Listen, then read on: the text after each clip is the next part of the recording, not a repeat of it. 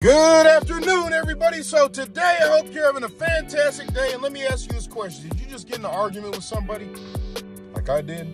I just got upset, man. You might have got upset too, but guess what? The world's not over. Let's do this. Let's wish well on these people instead. And let's wish the best for them. Wish blessings upon them, because we're not going to let them steal our peace again. We're not going to let them get in our head again. We're not going to let ourselves get in our head again. See, that external piece of the world that we're wishing for isn't necessarily always going to be there, but that internal piece that we can find with ourselves, we can dig that up. Right now, it's probably buried a little bit deep underneath stressors and situations or whatever the case may be, but let's dig that up, because I'm not going to sit there and dwell on it, man. It's a waste of time. And don't waste your time dwelling on something that you cannot change that already happened. Go ahead and focus on the future and create something else for you to focus on. I love you, and I hope